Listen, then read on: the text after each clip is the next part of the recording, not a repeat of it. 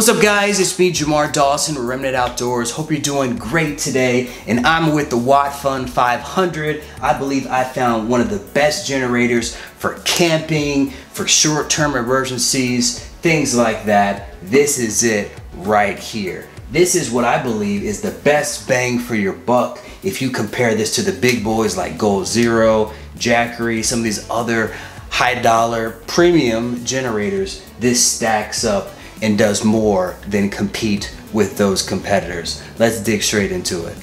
So this is a portable system, guys. I believe this is one of the best for several reasons. I want to go ahead and start with the battery type. Why? Because the battery type is the reason why I bought this one over some of the other competitors that I was fiercely looking at. This is a lithium iron phosphate battery. It's kind of a new thing. The reason why that chemical composition is so good is because it can be recharged like over 1,000 times. So if you have a mostly depleted battery and you charge it back up to 100%, you're gonna be able to get back to that 100% level about 1,000 times before it starts to degrade. And as you guys may or may not know, once you kind of drop off from the max number of charges, you're gonna be able to still recharge your battery, but it may only go to 80%. So you're gonna get a decent amount of life out of it. But compared to some of the more expensive units, there's some that are in the 500 watt hour class, like this one, that are double the price, and they only either use like a lithium ion battery, some of them use a lead acid battery, and you don't get as many recharges. You get recharges in the hundreds versus 1,000 plus. So that's why I went with this battery.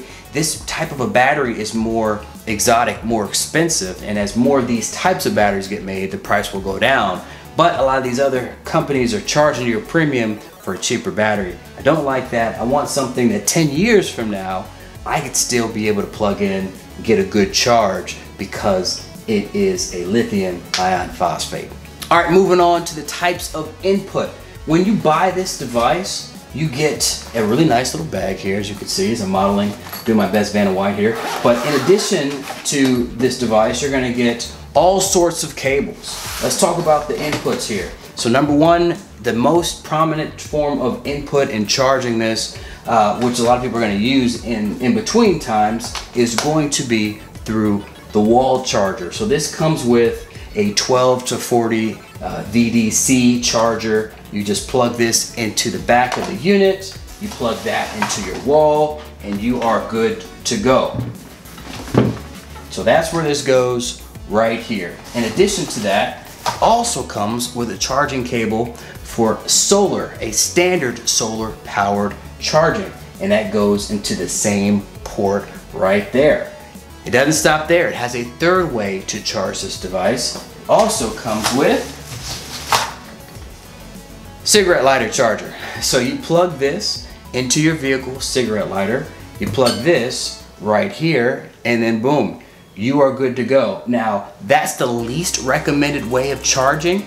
If you charge this via your vehicle, you're going to get a much slower charge, so they don't really recommend it. Some people have done some tests and analysis on it. And so yeah, this is gonna be your last ditch effort using your cigarette lighter charger, but it does work. It plugs right back into here and it does a fairly good job. One thing that I do want to say before we move on in terms of input, man, I plug this to the back of the device, right? And it shows you on the front how many watts you are charging at. That's beautiful and that's brilliant. I hooked up my HQST solar panel to it separately and plugged that into the back, and I was getting darn near the exact same amount of wattage charging. So that is amazing. I mean, that's kind of is a testament to HQST, but the battery management system is amazing here. It gives you just so much flexibility. That is the key here, flexibility for input on this device. All right, like input, there are multiple outputs for the Wattfun 500.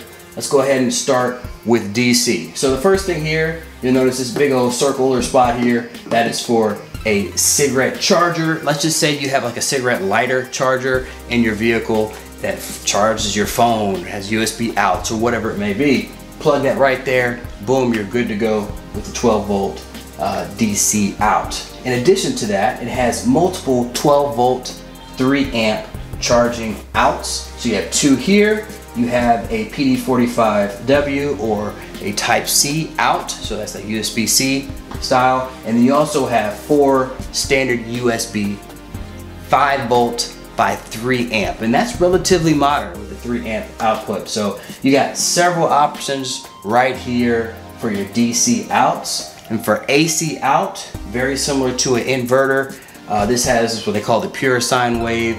It's a really good management system. This is 100 to 120 volts, 300 watt. The peak is about 450 watts. And so you just plug in your devices, and as long as they're under that 300 watt threshold and hopefully under your 450 peak watts threshold, then you're gonna be able to pull a charge from the AC ports here. So multiple options. Let us not forget, for those who have wireless charging capability for their cell phones, on the top of this device, it has a output of 10 watts wirelessly charging, and this thing works beautifully. It actually shows up as fast charging, so it fast charges through this device as well. And yes, you can be charging your devices through the output while at the same time through the input be charging the device. I think it's amazing. This thing has all the features and more that some of the big boys do.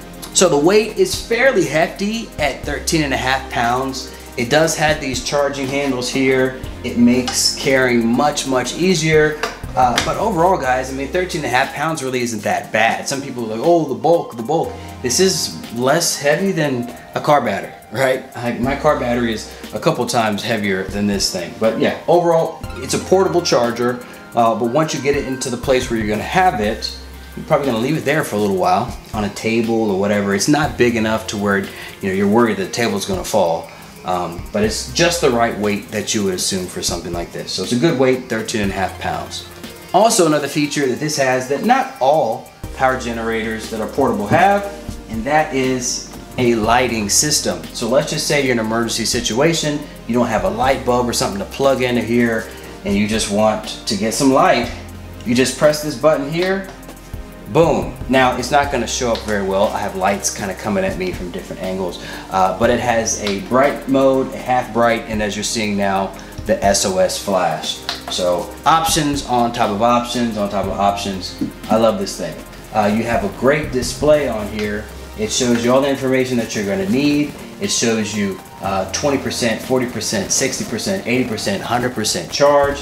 When you are charging and you're below 100, it kind of goes through the little paces of the little cells of how many bars it's charging and how much is left, how much is filled, how much remains to be charged. It has your input wattage, it has DC wattage, and it has AC wattage. One of the things I really like about this device is that you could have a bunch of things plugged in here. The screen goes to sleep after a little period of time to help conserve energy. Lastly, let's just talk about some miscellaneous things. It has some kind of pass-through capability, as we touched on a little bit earlier, so you could charge multiple devices. It has integrated battery management power system. It has things to prevent overcharging. It has an integrated fan, and once you hit a certain wattage level for charging or discharging, the fan comes on to try to prevent from over temperature. It has so many premium features, guys, that you're gonna want in your portable battery or portable generator. So I give this high marks. Well, hope you enjoyed the video, guys.